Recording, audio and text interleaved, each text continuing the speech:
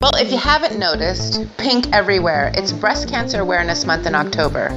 And it's nice to hear a good story because, as we all know, cancer doesn't always have a good ending. In this case, it didn't have a good ending for two families, but it did have a good ending for a friendship. From high school to reconnecting later in life because of one common situation, I want to introduce these two amazing women who have taken their lemons and turned it into lemonade. Ashley, tell us where you're from. Southampton. And Melissa, where are you from? Allentown, New Jersey. Okay, and tell us how you two originally met. We've known each other since high school. I did a fundraiser for child abuse awareness. We did a teddy bear drive, and Ashleigh was one of the first people to jump on board and help me run the group and the fundraising. And then we were connected through Future Business Leaders of America, a group that we were in, and we spearheaded another fundraising event for that organization. We did a walk. That was our first walk together, and we did that. So we put a team together, and we sold bagels every Friday and raised money and sold the little pumpkins every Friday with them, too. And we carried the torch and did that. And then when I graduated, Ashleigh kept going. Nice. So, so Ashleigh, you kept carrying the torch because you're not in the same grade, right? No, we were 2 years apart. Mr. graduated 2 years before I did. So after she graduated, then I went on to be Business Leader of America, and then I just started doing more and more fundraising after that, and then I suppose. Yeah, because as the story goes on, you'll understand why she said that.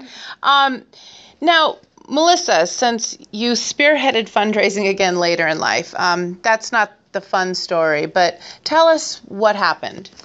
In 2010, my sister-in-law, 6 months after my niece was born, was diagnosed with breast cancer. She was kind of a modest person. She was very private. She didn't like to share too much, but a lot of people knew what was going on. And with a 6-month-old and a 3-year-old, people wanted to help, but they also didn't want to intrude. So I did what came naturally to me, was put something together.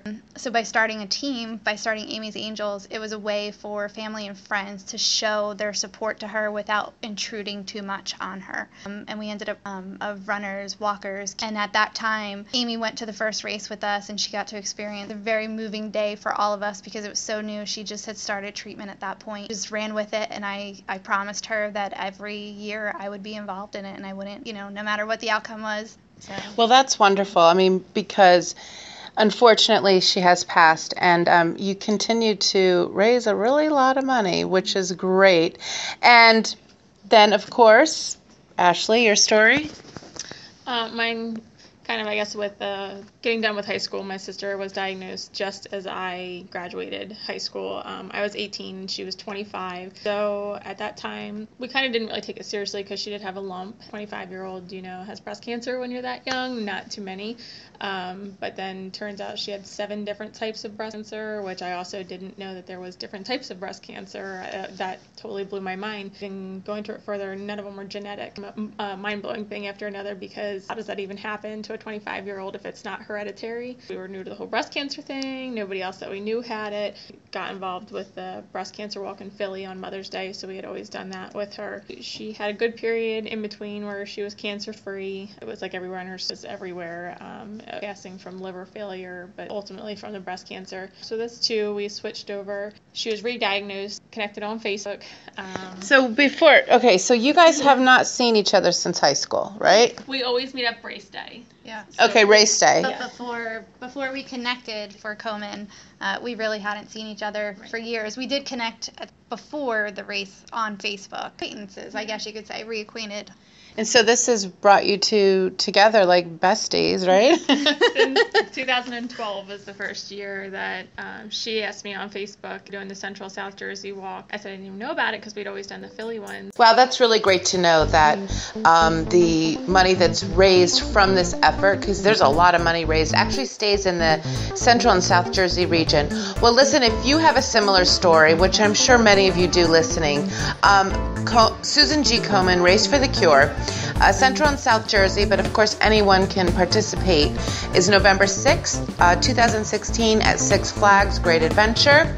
If you want more information, it's simple. Just visit Komen.org and Google the Komen Central and South Jersey Race for the Cure. You'll find information on how to register. It's at Six Flags Great Adventure. It's a really great, fun day. You can dress in pink, you can come normal, but it's a way to support a friend, a loved one, anyone who you know that has suffered from breast cancer. Maybe you're a survivor. This is a great opportunity for you. And thanks for everything you do, girls. And